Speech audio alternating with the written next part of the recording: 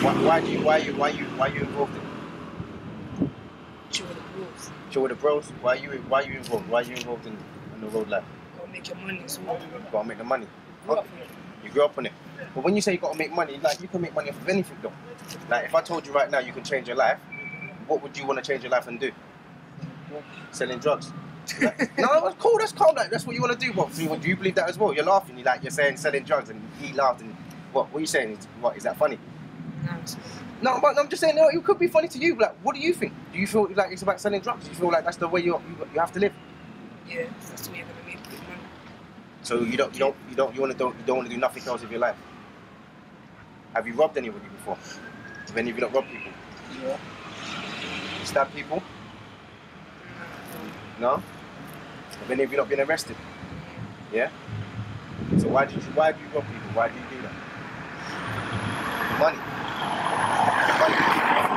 Why do you rob people? People know not to come to the end. So is it, huh? Oh, G-check. Okay, so what's this G-check? What, pat man down if man comes through the ends, like, you get me, he's a op. Like You can't come to certain ends, bro. you can't come to certain ends if you're unknown. My worry is, have you had any of your friends been stabbed? Or have you lost any of your friends? No, so stuff. And how do you feel about it? Shifting for them. So you're just gonna go back and stab them?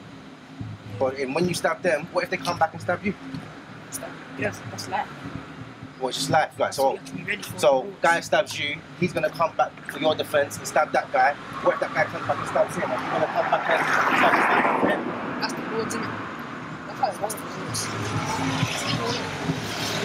But like, when did you stop them? What if you go, like, what if you stab him and you're in prison now? What do you still, you're doing that for your boy? Yeah, you ride birds for your boys, isn't it? You ride it, yeah? So like literally, like you don't mind stabbing up someone for him and riding the bird, yeah? That's 25 to life. That's what I'm going to do. Wow. And I know it seems like a little bit mad me ask because I said how I come to you in school. So how old are you right now? How old are you? 14. How old are you? 14. How old are you? 17. And you don't mind going to prison for 25 to life? Back You're backing your boy. You don't mind doing 25 to life? You don't mind doing 25 to life? No, I won't do it. You won't do it? So what would you do then? If someone stabbed your boy, what would you do? I'll stab him, but I won't kill him. You won't kill him? Kill him on the phone. Well, where can you give someone a poke where you're not going to kill him? Leg. Your leg? So what, you don't really feel like if you poke someone in the leg, you can't kill him? No, you can't. You have to be qualified, innit? You don't touch people if you're qualified. Don't touch people if you ain't qualified? Wow, what does that even mean? So what that means that you're qualified to stab a man because you know what you're doing? Yeah, qualified knife. If you're stupid, it's not above you. If you're wow. So don't you know that there's main arteries in your body? Yeah. So if I stab you in the leg, that could be your artery, man could dead that. Or slice the face. Wow. So it's just literally Something you got to do. The road is life or death. So you're 14 years old, you should be in school right now, you're not in school. Why are you not in school? We're excluded. You got excluded from school. So what do you do when you're on the street and you're excluded? Make money and chill with the bros. Make money and Chill with the bros. chill with the... Bros.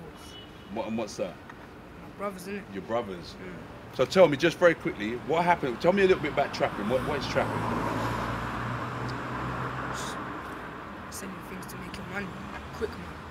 So what kind of things do you sell? I'm not going to say that. You're not going to say what you sell, but is it like, just give me an like drugs and stuff like that? Well, you can say that. Okay, so just very quickly, because this is going to go out to young people. So if you have any issues on the street, how do you sort it out? Dip him, man. Huh? Dip him in his chest.